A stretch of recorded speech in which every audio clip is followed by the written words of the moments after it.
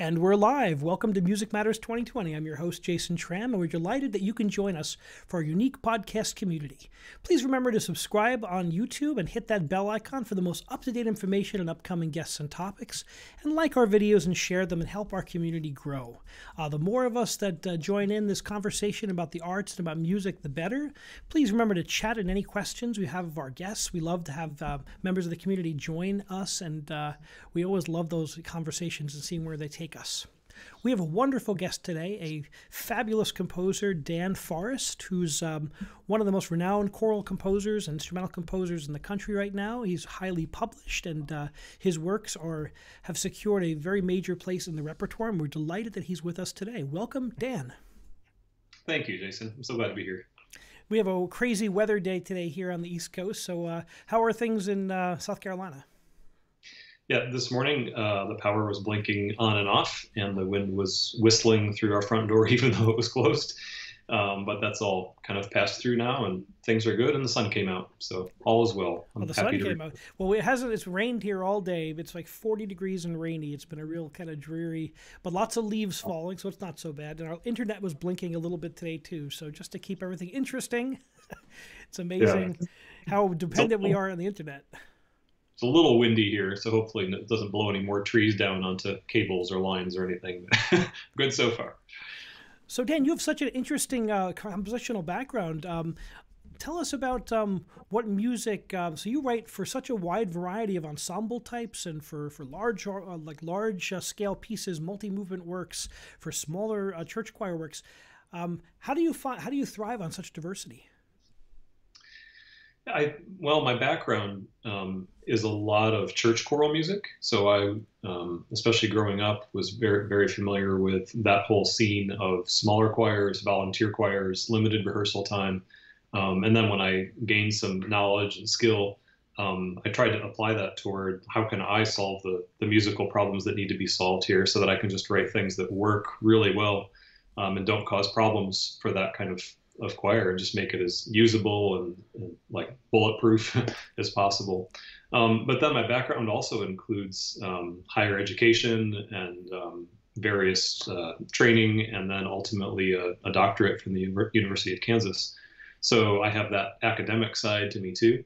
And then I was primarily a pianist through a master's degree that I finished in that. But at the same time I finished that, I was really wanting to be where the singing was, not just where all the pianists were. And then for my doctorate, I studied with James Barnes, who is a renowned wind band composer. So there's all these points on my map, so to speak, and then I just kind of triangulate in between all of those, and I end up with my hands in a lot of pots, I think. But I love it. I love all of it. And you also compose for wind bands and instrumental ensembles as well, is that correct? Yeah, I do, because of that work with Jim Barnes there at Kansas. Before I went to study with him, I thought wind band was probably my least favorite ensemble in the world, and then he helped me understand what was going on there, and how not to write for it, and how to write for it more successfully. And yeah, I grew to really love it. What are some of your earliest experience as an artist, as a musician? So you grew up as a singer and a pianist, and in church choirs. Did you also play in orchestras and as well? I was only a pianist. My punchline is that I say I was a pianist long before I was a musician. And we all know pianists like that. That was me. I was one. Yeah, I wasn't much of a singer, really. Still am not, truth be told. But I just love the voice and love what it's capable of. I was always at the piano. I was always the accompanist for choirs in high school and college, and at church as well. So I was around singers a lot. But for one, as any conductor knows, for better or for worse, the pianist is usually the one who's really, truly in charge of tempo. So I got kind of a feel of not just the power of that position, but also just the importance of it, and how to work with a conductor, and how to listen to the choir, and keep my eye on what the conductor, he or she, was doing. How to put all that together. So I think that gave me a sense for ensemble playing in a way that a lot of pianists might not have had as much opportunity for. So I love when I speak to different composers. It's always so interesting to hear the backgrounds and how everyone synthesizes that knowledge into their body of work. And we've had quite a few composers, and I love to just kind of just pick their brains because such interesting people. And so when you compose, how do you find inspiration? What grabs you first? Is it the text or the music, or does it depend on the piece?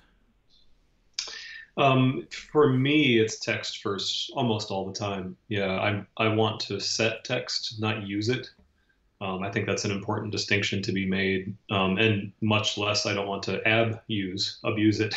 I want the music to feel like it was there in the text all along, and that maybe the job of the composer is just to sort of pull back a little curtain that was hiding something that we didn't see, and then here are these notes, and they were there just waiting to be heard. I'm a pretty I don't know how to say that. I'm somewhat of a stoic person. I don't necessarily wear my heart on my sleeve all the time. I certainly have my moments and certain things that I get passionate about, I'm sure, but I think a lot of people picture composers as feeling things really deeply and then always writing as an outflow of how they feel at the moment. And for me, I can feel a text really deeply, regardless of whether it's how I personally feel at the moment, or whether it's where I am, or how where my position in life is at the moment, or however you want to say that. I feel like it's my service to the text and my service to the musicians and the audience to try to pull back the layers of that text to find music that, like I said, hopefully just feels like it was there all along and was just waiting to be unearthed out of that text that's there. Now, sometimes I certainly do bring my own emotions to the table, or my own musical inspirations, whatever I've been listening to or something. But more often than anything else, I hope that I'm just finding notes that fit the text such that, I love choral music because of the whole being more than the sum of the parts. I've used this analogy elsewhere. People who have Zoomed with me this summer may have heard me say this before, but if there's like a value that we could put on the text, let's say on a scale of 1 to 10, it's a 9. And let's say that I'm going to write music for that text, and the communicative or expressive value there is an 8. Let's say I got a B that day, So somehow when those two come together and we have music plus text, they add up to more. So the music that was 8 and the text that was 9, if we listened to them or read them on their own, we add them together and hear a text setting that's musical, and somehow we have like 24, And there's this magic and this mystery of where did that 7 come from? Like, I'm having an experience that I can't fully account for. That's what makes me want to do choral music and not just be a pianist. And that's what keeps choral musicians coming back to rehearsal, and keeps choral conductors wanting to conduct another piece and do another concert. It's that little bit of magic that we can't explain when a piece is written well. And that's where that idea comes in of, if I can pull out music that was already there, that's when I think the whole becomes more than the sum of the parts. And we all want to be in the room where that's happening. How do you find good texts to write? You're a very prolific writer. How do you find new texts? Do you write your own texts, or you mostly draw from other people's works? And how do you find collaborators? I am not a poet by any stretch. I'm a vicious poetry critic, which is kind of a dangerous combination. So yeah, it's few and far between of all the texts that I look at or have sent to me or whatever that I hear singing to me. I have to feel like there's some music there in the notes, and if I can't, then I'm just not the one to set that to music. So I say no a lot. Both to pieces that people, or texts that people might send or point me to, or even things that I find on my own. It's pretty rare that I find something, but I try to only set a text that I really hear music in, that I think I can contribute that kind of magic to. So how do I find them? I do a lot of Google searching. And it's needles in huge haystacks, but things show up here and there. And there's not really a pattern that emerges, I don't think, for, oh, this is the place where I just find wonderful text. I'm just always on the lookout. I'm constantly scavenging and looking under rocks and for little bits of poetry or prose or snippets or inscriptions on monuments or newspaper articles, whatever it is, any words that are coming in and out, I constantly kind of have my antenna up. I've commissioned quite a few composers, and that's always the biggest challenge is agreeing on text or having a text when you start with. The last was Gwyneth Walker. I commissioned a 5-movement work for her, and it took us forever to find the text that she hadn't set and that she wanted to set, and that was a back and forth conversation for almost a year and a half before we solidified on a text that like she found music in. And I really like the way you talk about that, finding music in the words. That's a very powerful image. Yeah, I fully support you and Gwyneth going back and forth for that long. I think that's really important. It's important for you because if you're laying out that kind of investment, commissions are a place where you're paying for a product that you can't see. And I really struggle to find any parallel in all of the rest of life where you would pay actually that much money, whatever a composer's rate is, that somebody would pay that for something that they have no idea how it's going to turn out. So there's so much trust that's got to happen there. And that's part of the trust is past work, of course, but part of the trust is the communication up front. So that's really important. And I think it's so important for the composer too, because if they just write whatever, oh, here's this idea that my commissioner has, okay, I'll write it. You just became a mercenary. You'll fight whatever battle you're paid to fight. And, your heart may not be in it. You're just, it may not be true. It may not be music of integrity. It may not be honest musically to who you are. So I think it's really important for composers to work hard with commissioning conductors to find something that really works for both, where the Venn diagram sort of overlaps. You've got to find that spot in the middle. And if it takes a year and a half, then I'd rather hear the piece that you guys came up with after a year and a half than something that you just threw at her or that she threw at you. I think that's really important, in case you can't tell. So when you started, when you made the transition to composer, what was your some of your first experiments in the composition field? And how old were you when you started composing? I actually have my first piece. Let me grab it. I didn't have it right here at the computer. Cool. Pardon me for going off camera for a second. Absolutely, this is cool. Yeah, so this is in 4th grade.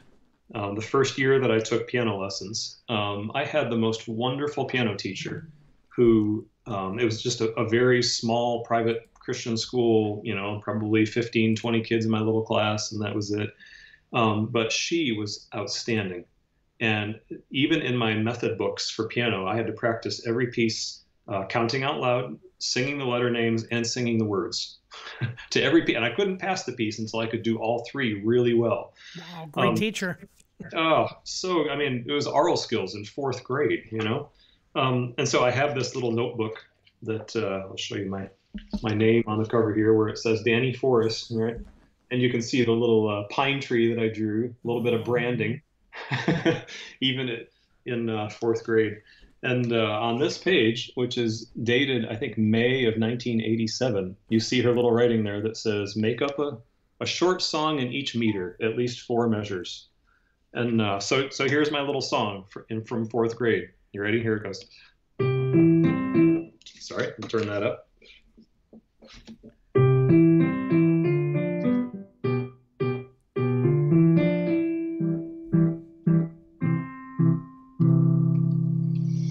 So it's not going to win any Grammys, but there's a lot to be said for it. There's contrary motion, there's counterpoint. I mean, there's a lot of 2-voice kind of stuff that the intervals actually make pretty good sense in terms of counterpoint. So, I mean, that's how you learn as a composer. You mimic. And I've been playing lots of probably Clementi or something, and it kind of sounds like bad Clementi. So yeah, there it is. And my teacher did give me at the top there, very good. Oh. So it's a nice affirmation there. From the beginnings, we water that tree, and over time, it blossoms and grows into incredible things. Is your teacher, your former teacher, still with us? Did you just make a tree joke to Dan Forrest? Okay, sorry. I did not plan that. I'm always on the lookout for those. No, she did water the tree beautifully. She passed away just a few years ago, but I stayed in touch with her over the years. I dedicated a couple books, collections of like piano arrangements to her, and I was able to thank her deep.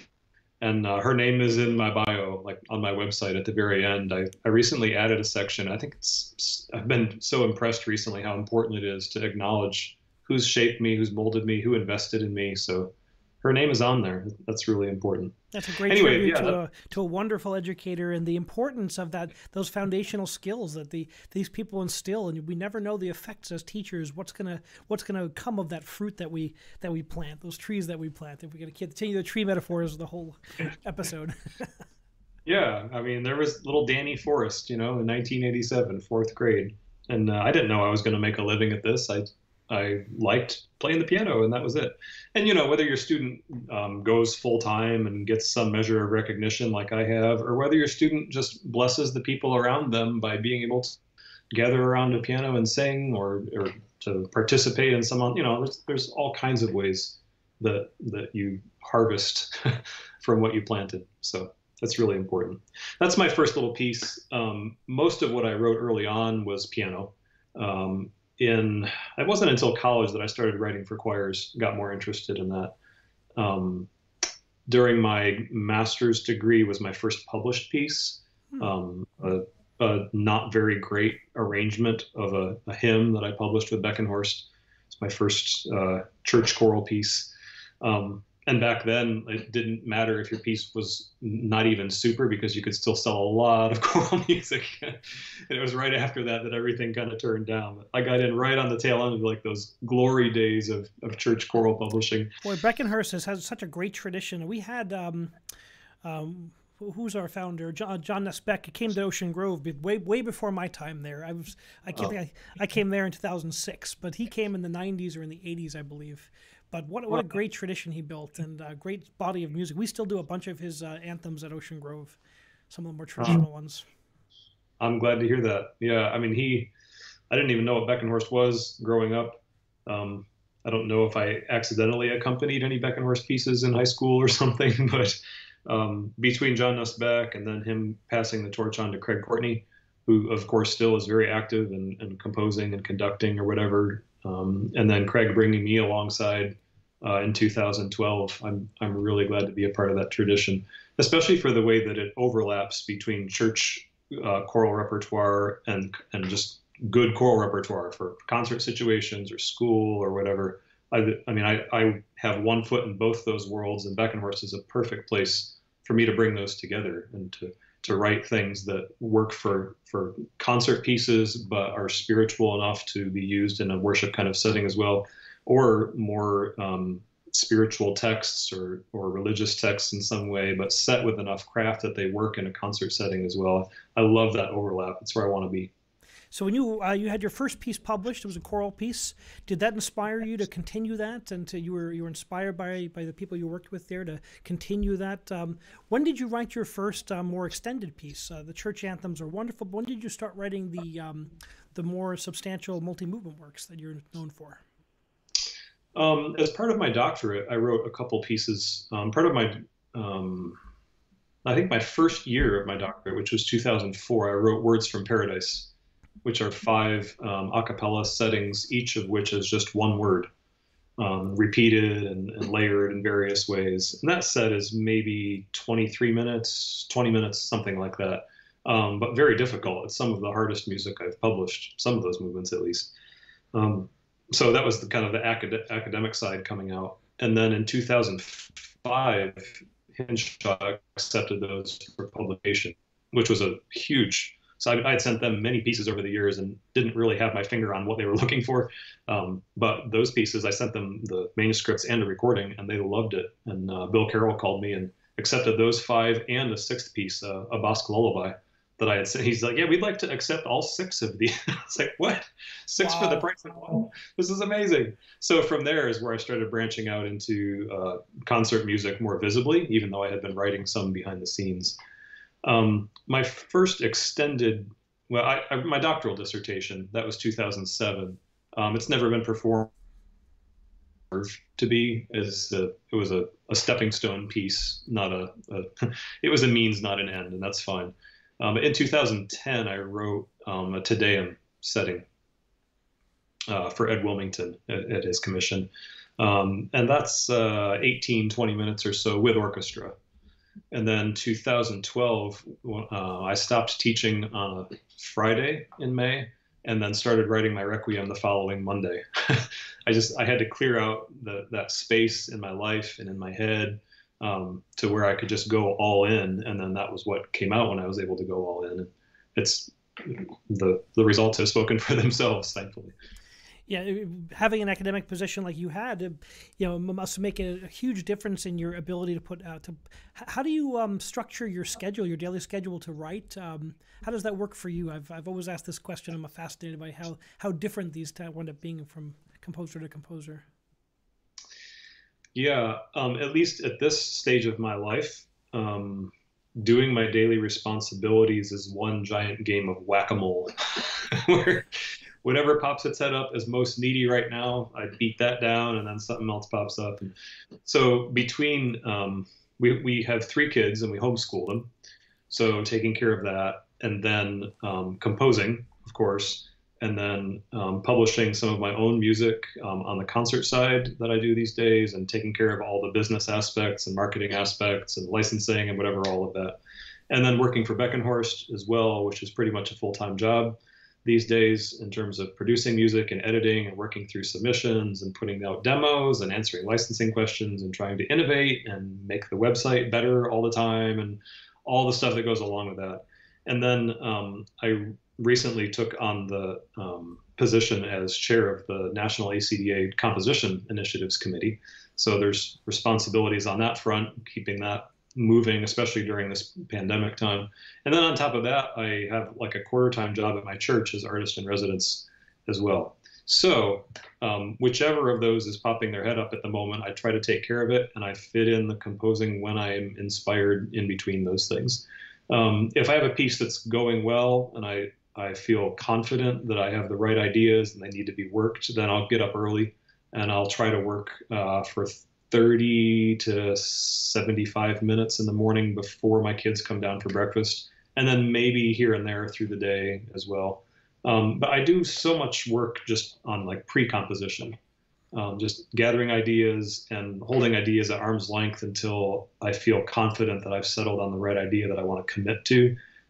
That's kind of ongoing all the time. So even if I'm driving or mowing the lawn or taking care of my kids' homeschool, a little part of my brain is always somewhere else, just kind of working through ideas and testing things, and I'm trying not to do that right now.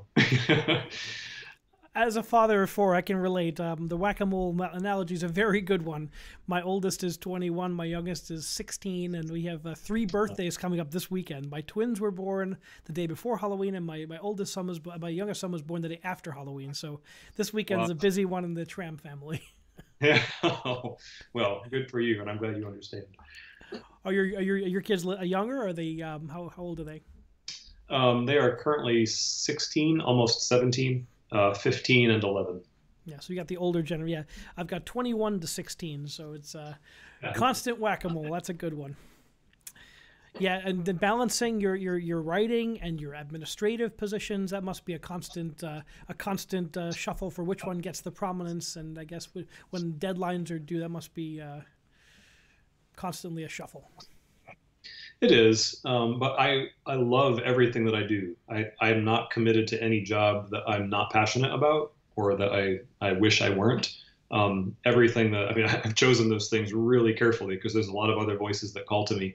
But those are all really worthwhile and things that I'm passionate about and feel like it's where my gifts or work ethic or potential overlaps with a need that I think I can fill, that I want to try to fill at least. So yeah, it's all very good. And I have times where I go very administrative and I just kind of put the music on pause. And then there are times where people are saying, Dan, what are you going to send me there? And I've just kind of disappeared because the piece is going really well. Like I'm not going to come up for air. I'm just going to stay down here and work. But I keep it all going. At this point in your career, how big is your catalog? If you had to guess, just I really need to count up the number of titles on my Choral Works page on my website. I don't know how many it is. I would guess it's maybe around 100, something like that. It might be more, it might be a little less. I'm just not sure. And the thing is, a work could be Jubilate Deo, which is 7 movements and over 50 minutes for chorus and orchestra, or it could be a little, 3-minute choral a cappella miniature. So it's kind of hard to put a number on. Now, how exciting is it to watch a work that you create and come to life in front of your eyes? I know you have, there's so many great recordings of many of your pieces. You can see them online, or what's it like to you when you see choirs all over the world these days performing your music? It's thrilling, and it's something that I couldn't have seen coming. 10 years ago, 20 years ago, I would have had no idea. In those days, I was just sort of hoping to be a good pianist and maybe teach piano and maybe perform a little bit. And when I started composing, I remember times when my biggest aspiration was just to get a piece performed at my university. Like, oh, I wish somebody would do a piece, and just anything. I remember the first time I heard a choir sing through a choral piece that I had written. It was not a good piece. It's not in print anywhere. It was just a kind of a poor attempt at doing something. But that very first time that other people used their instruments, their voices, to bring to life some ideas that I had come up with, I thought I had just died and gone to heaven. And these days, it's a little less overwhelming because I think my aural imagination is stronger. So I know what I'm going to get when I write a piece, at least a lot more. I'm still learning, lifelong learner, always learning from every piece and every rehearsal and every moment. But I have a better sense of how it's going to work these days. So it's not quite such a shock when I hear it. But I still have moments. I remember the first time I heard a really fine choir rehearse the Requiem. It was it was early on. It wasn't in print yet. And I got to go to their rehearsal, and they got to the point in the first movement when it really opens up and pours out. And I just kind of sat back in my seat and thought, wow, where did this come from? It's almost like when you have a baby, and like, how did new life form? And I can't even explain this. And, it just felt so overwhelming. So I love those moments. And I'm thrilled by them. These days, my biggest thrill really is just to see people in places that I haven't been or wouldn't have ever dreamed that I would connect with, just respond to my music in whatever ways, whether they're comforted by it or encouraged or inspired musically or talked off the ledge, so to speak. I mean, the kinds of things that I get in my email inbox are just mind-bogglingly wonderful. And I have down days as a composer, for sure. There are days when I'm discouraged and I feel like none of my ideas are any good and I don't know how I'm going to write another piece. And then somebody sends some little note like that, and I think, doggone it, I'm going to go keep trying, and sooner or later it happens. So that's wonderful. We have our first question from the audience. This is Marlene from Tennessee, and she asks, "What's it like to set a text like the Requiem, which is so every major composer has set Requiem texts? Is it overwhelming? Is it what do you feel when you take on a text like that?" It's sobering. That would be the word. Yeah. As I mentioned earlier, I want to set text, not use it. So to the extent that I see my job as mining musical ideas out of the text, however that happens, and nobody can fully explain that, but composers do that thing somehow. To the extent that that's the way I operate, then it's really sobering to try to find music that lives up to the weight of a text like that, whether it's the Requiem or I've had several other texts over the years where if I'm setting something that's just so profound and venerable, and something with such a long history and tradition of wonderful settings, where I feel like I need to contribute something worthwhile to the repertoire and not just write something that falls short. If I can't write something worthwhile, I don't need to set this text. We should sing somebody else's setting. We don't need more settings or poor settings. Like, it needs to be worthwhile. So the weight of that burden can almost be crushing at times, but it can also be inspiring. And if I'm just patient with it, that's the thing. If I take my time and wait to commit to the right idea, then I find it really rewarding. Wonderful. Who are some of your biggest influences, if you had to say some of your influence as a composer, some of your favorite musicians who you might still draw maybe early on in your career draw influence from, or that continually provide influence, or just a grounding for you as an artist? Yeah, so many things I could point to there. In terms of composer teachers, some of my early college teachers, Joan Pinkston and Dwight Gustafson, just kind of gave me a taste for what was possible and just early honing. Alice Parker is just a national treasure, and I am so proud to call her a strong influence on me as a musician. I'm so thankful for her and love her dearly.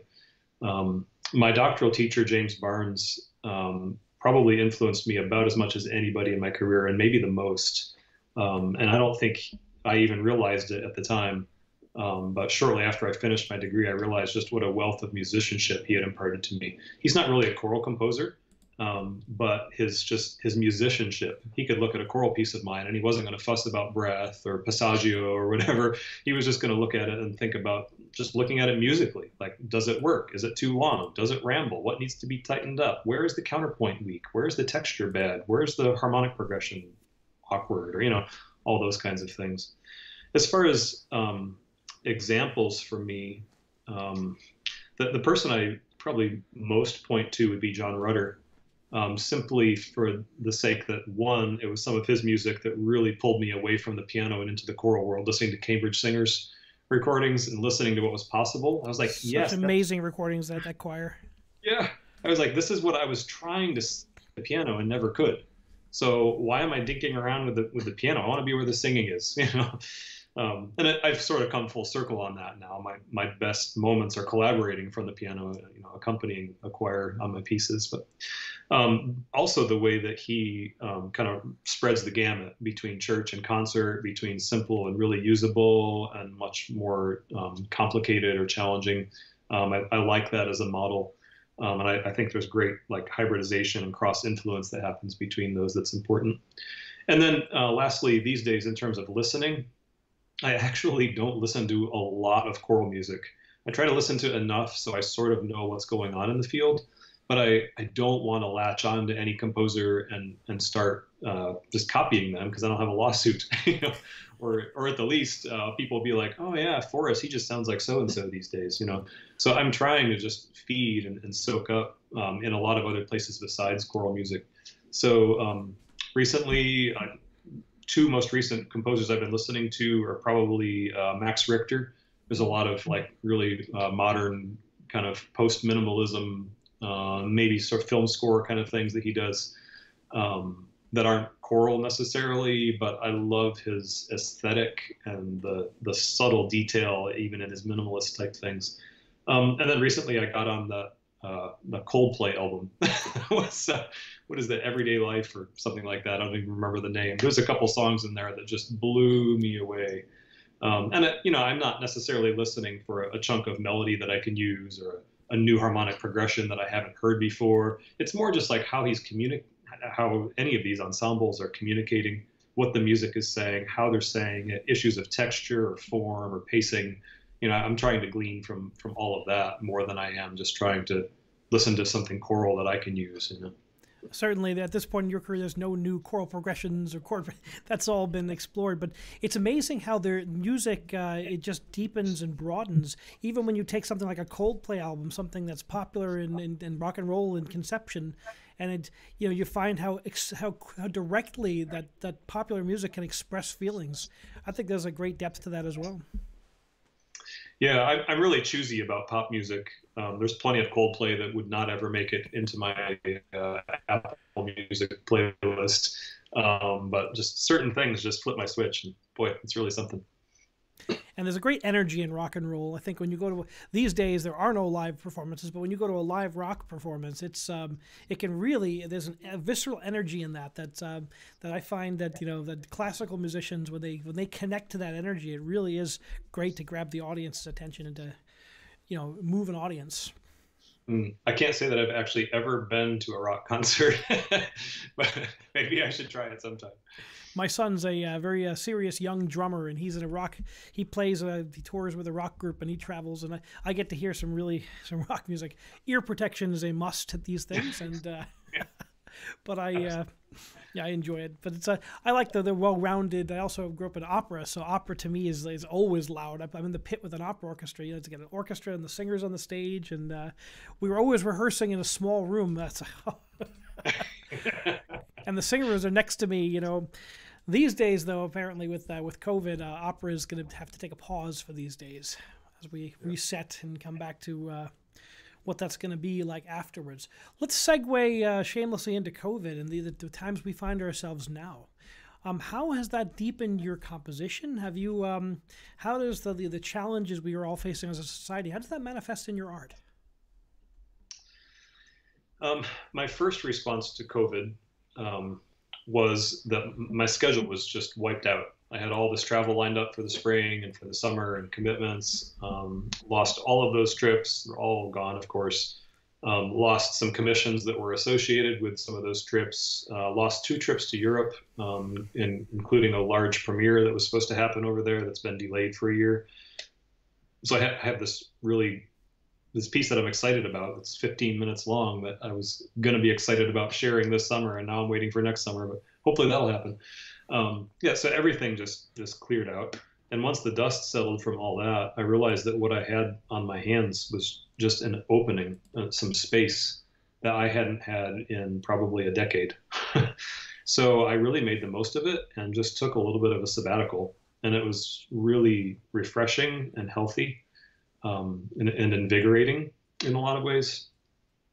So for the first couple months, I planted a garden in my backyard. Pictures of that are on social media with hashtag Forrest Gardens, 2 R's in Forrest. So look for that hashtag and you can see some of my landscaping work there. What did you grow? It's like landscape gardens more than vegetable gardens. Okay. So there's a kind of a European kind of British country garden kind of feel with stone walls and pea gravel pathways and a large water feature and a bridge and all kinds of things. So that's kind of my happy place. That's how I balance out the music work. It's the total opposite side of my brain to just go out there and dig in the dirt. And I also see the results of my work so immediately there. Whereas with music, I spend a month or 2 thinking about what I'm going to do with a piece, and then another month writing it, and then wait a few months to hear it maybe recorded or premiered or something, and then wait longer for it to go into print and for other choirs to find it. It's just such a glacial process.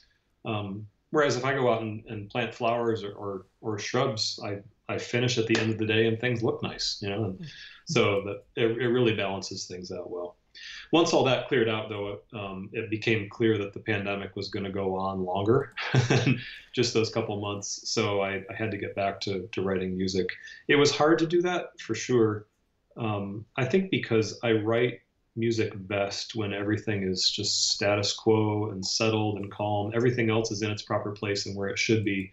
And then I kind of have the luxury of just diving down to my musical place, you know, and trying to dream up notes.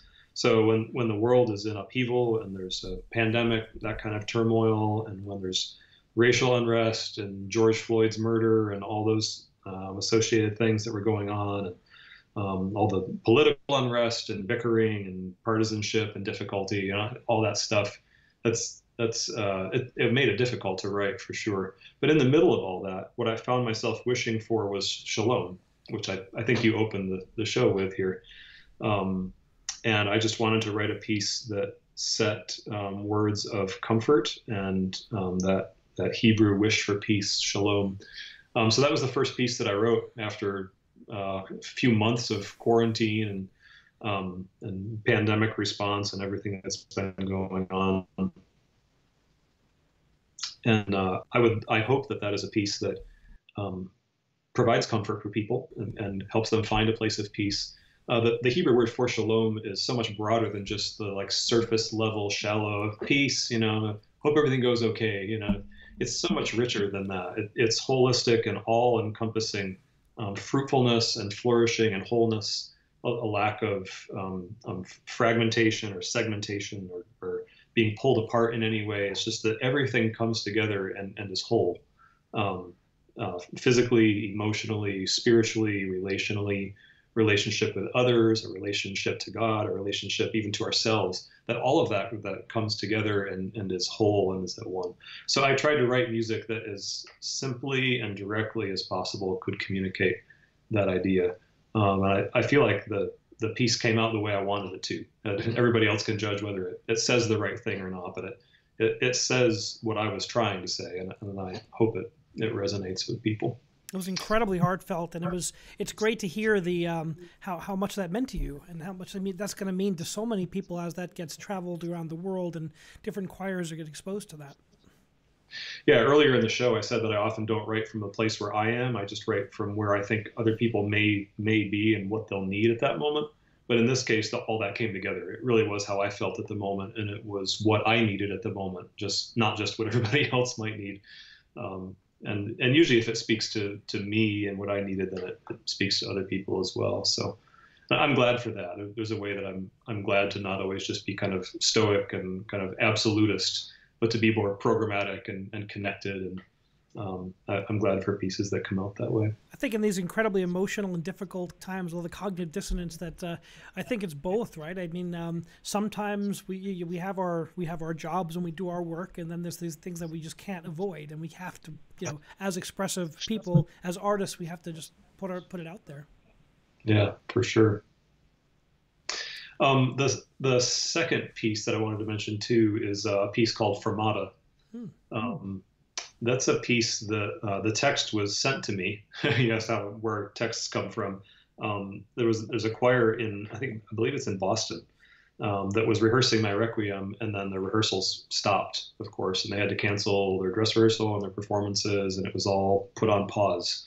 So one of the choir members, who is such a gifted poet as well, wrote just a poetic reflection on this pause, this fermata, where we wait. And just questioning, where did this long pause begin, and when we return, where will we start? How can we find our place? And then in the second half, it says, I cannot find the measure where we went silent, but the notes know where they are, suspended above us in a holding pattern, waiting for a trusted hand to guide us into the downbeat. Isn't that the truth? Isn't that the truth? So I set that as a 5-part canon. It was kind of my compositional challenge for the summer, for the brainy side of what I do. And man, canons are hard. But I found, after a lot of work and a lot of study and growth, hopefully, as a composer, I found a way to set that. So it's just a single line of melody on the page, and you can do it in up to 5 different parts that imitate each other. And then I made it available for free. It's free to the global choral community. So there's a page for it on my website at danforrest.com, and then the actual download where you can get the piece is at the Beckenhorst website, where my concert music is distributed. So that's beckenhorstpress.com. If you look up Fermata on that page, you can pay a little bit of money if you want, but you're welcome to have it for free. Just take it and use it, and find comfort and solace in it.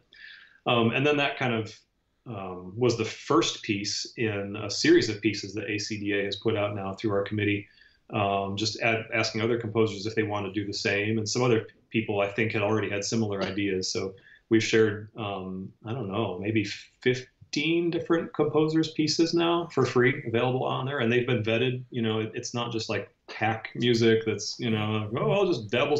It's worthwhile stuff that's up there. So yeah, hopefully that's a blessing to people, and provides some encouragement and shines a little light in what's otherwise a dark time.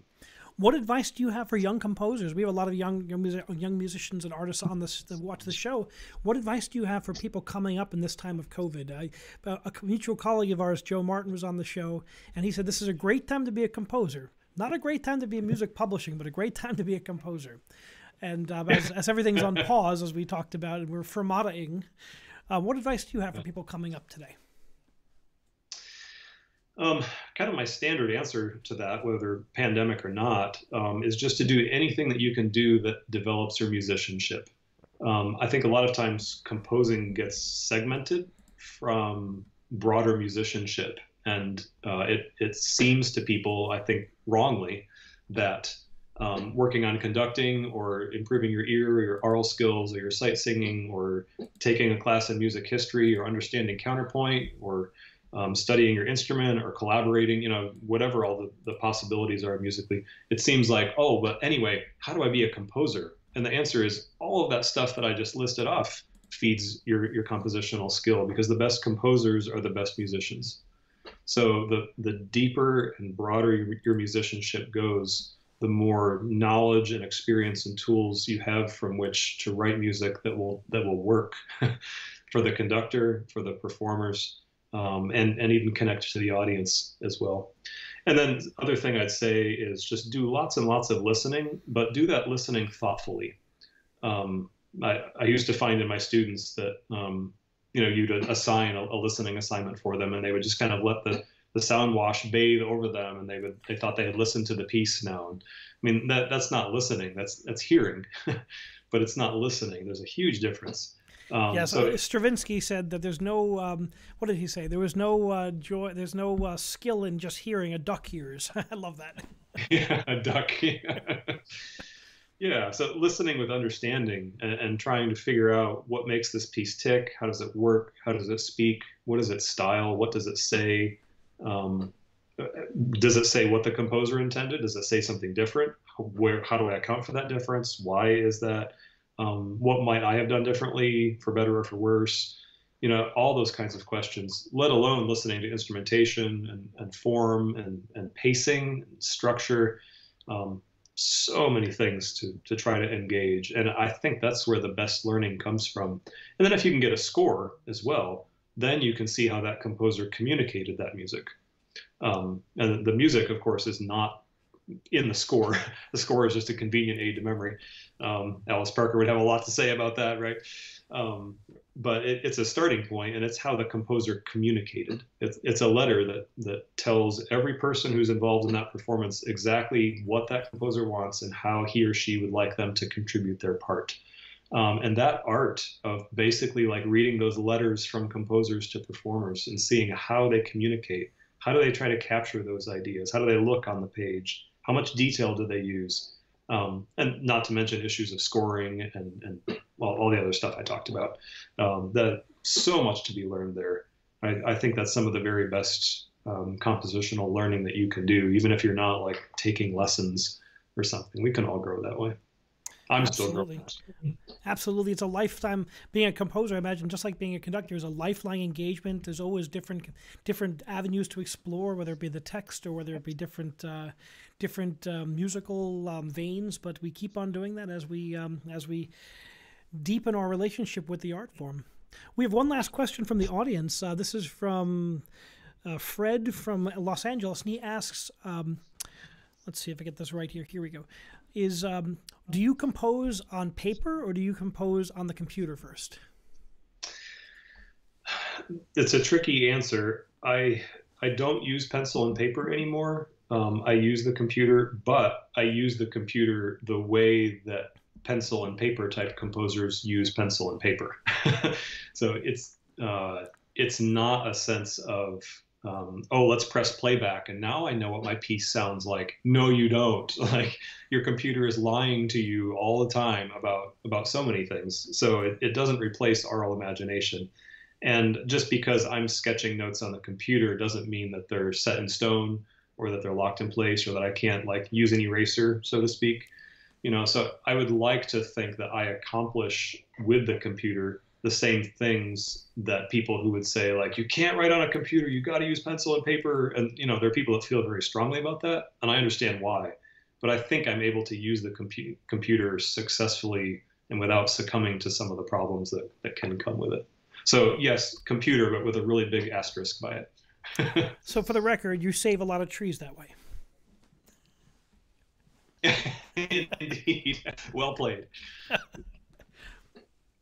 Well, so Dan, how can we find out more? How can people find out more about your work, to keep up with what you're working on, and where would you send people to get more information on you as a person and as a composer?